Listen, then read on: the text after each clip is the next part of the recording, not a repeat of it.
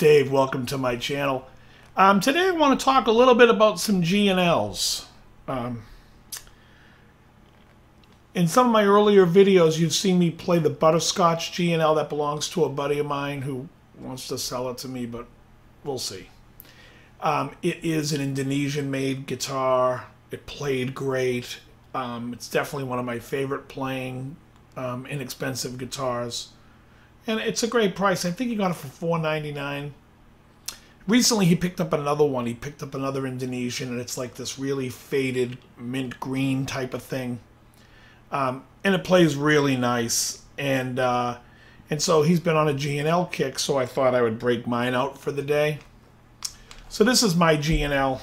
It is a G&L ASAT Classic S, but it's made custom. The custom appointments on it are I've had the headstock reversed. That came out of me playing for years, playing Jacksons. And then after a while, I stopped using the locking nut on it, and I found that it was easier to tune upside down than it is this way. So I was like, I kind of like it upside down, so I don't have to, if I have to adjust the tuning, I kind of got used to it. These are stainless steel frets that I also had on here. I also didn't have the Telly neck pickup, the smaller pickup. I had a full-size Strat pickup in the two positions. And they're the MFD pickups.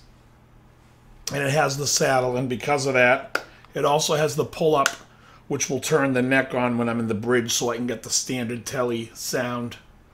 The only difference being is that they're not reverse wound because they need to be reversed from the middle. So that's kind of like the only thing about that. Other than that, this is one of my favorite playing guitars. I have a big fat V-neck on this with a satin finish, gloss headstock. I think the natural looking headstocks look cheaper. Even if you buy an Indonesian and it has the satin headstock, I recommend just going out and having somebody gloss it. It just looks so much better. It looks like an American guitar. But it's just a nicer touch, and the little touches to me are what makes it. I've made several videos where I talk about how the woods don't matter and all that, and that's all true. What we're talking about is when it's coming out, what's going to the amplifier. However, when something's in your hand and you want it to vibrate a certain way, that's a different story. That has no effect on what's coming out of the amplifier other than whether I enjoy it or not. And so I want to make that point. Like, I'm not saying that things are pointless. If you like playing a big jazz box, by all means play it. But coming out of that amplifier, if I put, even like a 335, if I put some distortion on a 335, you're going to have a hard time telling it apart from other guitars. But anyway, this guitar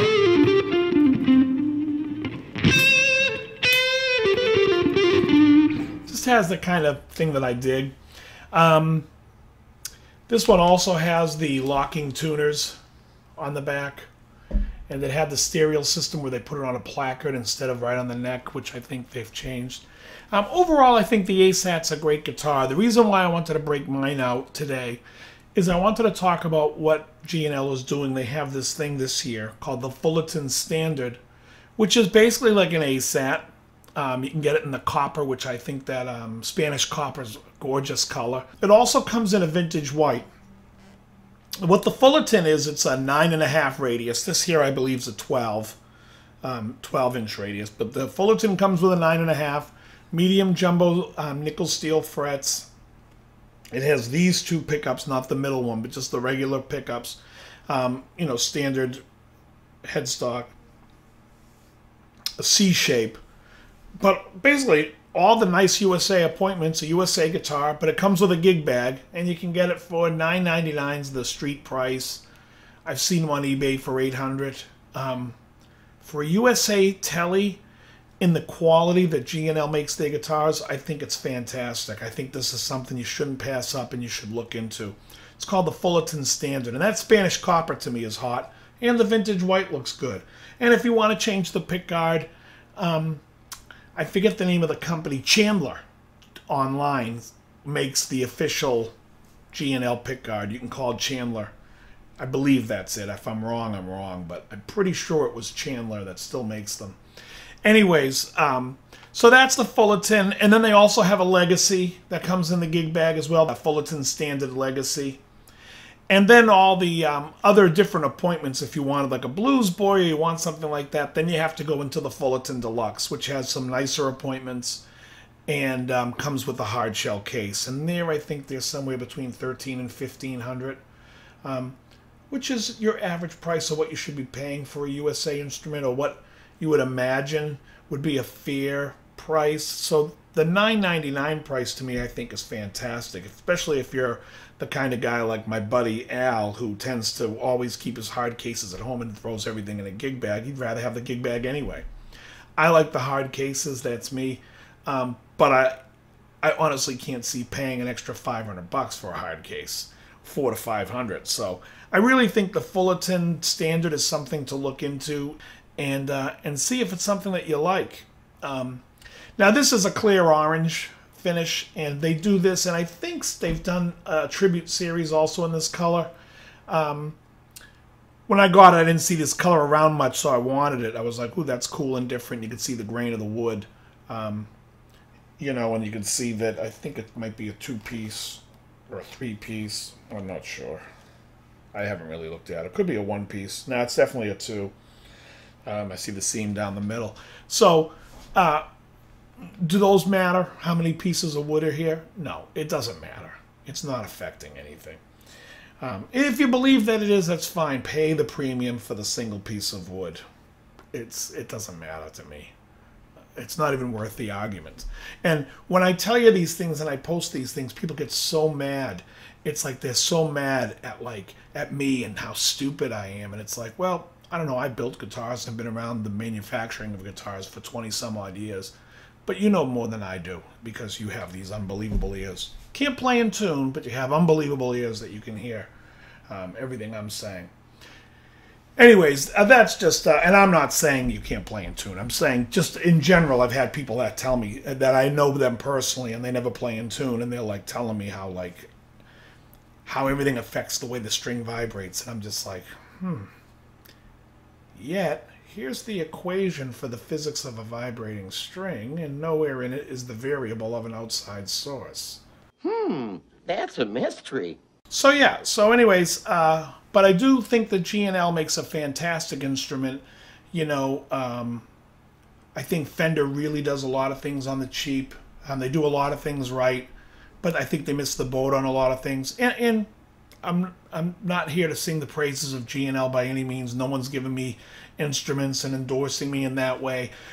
In fact, I won't play a Legacy because I think their bridge needs to be improved, and I would never use their bridge.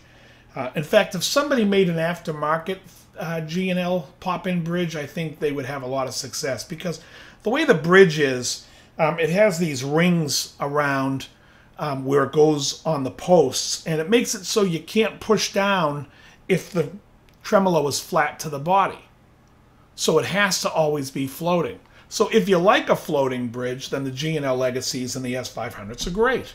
If you don't like them, they're terrible, and that's where I stand on that. And that's fine. I do love the hardtail stuff. I love this you know, ashtray type bridge with the 6 brass saddles. I do love that. And I think G&L makes a great product, and I think they have some great ideas. I think their basses are great. I do think they need a pick guard like the Music Man's. They just are a little naked with like that, just the pickups on this big empty piece of wood. I don't know. It just needs something. That's just my own personal taste. But in the end, I think that they make a fantastic guitar. This is one of my favorites. It's a... when I did my country band, I had a country band called Lonesome Rodeo, and we would go out and play, and this was the guitar that I would take out to every gig. It just has that nice...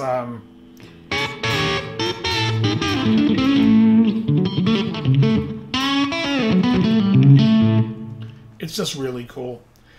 Anyways, I thank you all for the love on the stuff. I'll get to more lessons, and I'll get to making more videos. I've taken a little time off just in between, just with a lot of stuff I had going on. The summer's over, and thanks a lot for watching. Very good. Thank you very much. Well, look me over. I didn't get dressed like this to go unnoticed.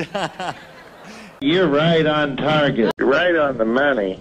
Everything you said. You hit the nail right on the head with your comments, what you're saying today. You're 150% correct.